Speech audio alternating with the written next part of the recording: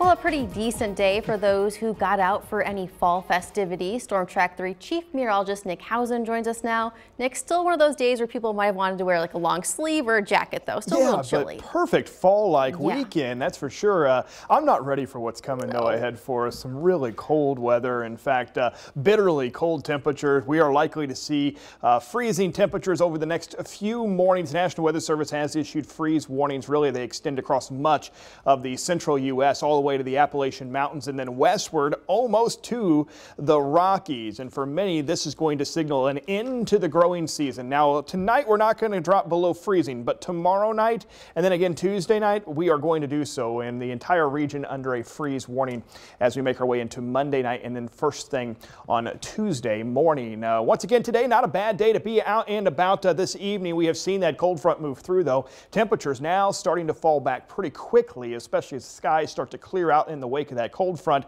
and we start to see some of that cooler air pumping in from the north. It's going to continue to cool down. Notice the clouds also pushing out of the region. Once again, clear skies. Winds have started to lighten up just a bit. That is a perfect recipe for some chilly weather ahead for us. Right now outside, temperatures dropping all the way back into the upper 40s right now. 48 in Carbondale. We've got 49 in Harrisburg, 47 at this hour in Mount Vernon, 54 still in Paducah. You can still see some of that warmer air hanging around across parts of the Missouri Boot Hill, northwest Tennessee, western Kentucky, but temperatures will continue to fall back overnight. And most of us waking up first thing Monday morning into the mid to upper 30s. Some patchy frost is possible, but tomorrow's just going to be a chilly day. One of those days where if you maybe have not dug out the winter coat quite yet, you may be doing so tomorrow. Even during the afternoon hours, temperatures in some locations may struggle to get out of the 40s, and then even colder air pushes in for Tuesday. In fact, near record cold temperatures on the way for much of our region. So there goes the cold front this evening, making its way now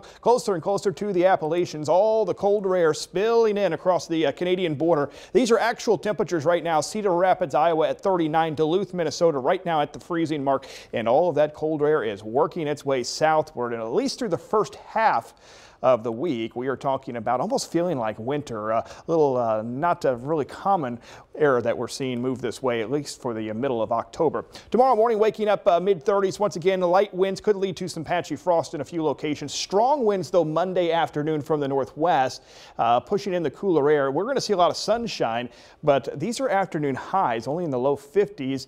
And then as we look ahead to Tuesday morning, mid-20s. These are not wind chills. These are actual temperatures. So if you've got some potted plants you still want to try to hold on to, maybe the mums, we want to bring those in Monday night, first thing Tuesday morning. And then Tuesday afternoon, upper 40s, low 50s for highs, another breezy day. And then Wednesday morning looks to be the coldest. High pressure builds in, winds finally start to relax just a bit. And with clear skies, we could see a few rural areas even dip back into the teens. So a hard freeze pretty likely Tuesday morning, and then again Wednesday morning, starting to gradually warm back up towards the end of the week. In addition to the cold air, it's very dry air moving in. So once again, as winds pump in here Monday, Tuesday, Wednesday afternoons, we are likely to see a very high fire threat. We saw a lot of field fires back on Friday.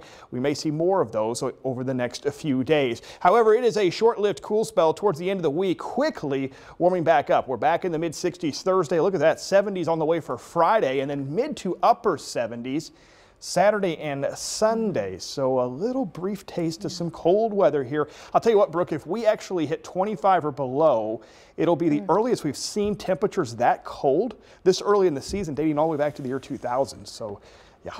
Well, it seems like just a couple of weeks ago we had near record highs, and now it's just like the complete opposite. Less than a month ago, we had some areas hit 100. Yeah, here we go. All right. Thanks, Nick.